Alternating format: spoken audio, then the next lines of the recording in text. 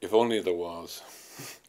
Unfortunately, and one has to be sympathetic to the patients that we see, but at the same time we have to be realistic, understand their problem, but at least tell them the truth. That's what a patient expects of a doctor. I always say that a salesman's job is to tell the patient what they want to hear, whereas a doctor's obligation is to tell them what they need to hear. There is no cure at the moment for male pattern hair loss. I'm very hopeful that in one of the areas of either hair cloning or gene therapy or stem cell research, that in time a cure will come about, but at the moment we can't cure somebody's male pattern hair loss.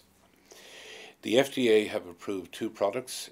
One is a drug called finasteride, which is a tablet that's taken by mouth, and the other is minoxidil, which is the active ingredient in a product called Regain or Rogaine. These two products, in my experience, have a synergistic action between them. They enhance one another's effect, and they help over 80% of men with hair loss very effectively.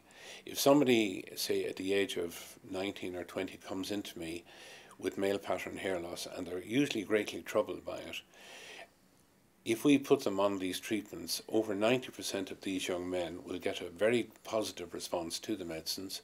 We can then bring them through that vulnerable period when their hair loss upsets them, and then when they're more mature, they're in a better position to make a decision as to accept their hair loss, cut their hair short and get on with their lives, or to have a hair transplant.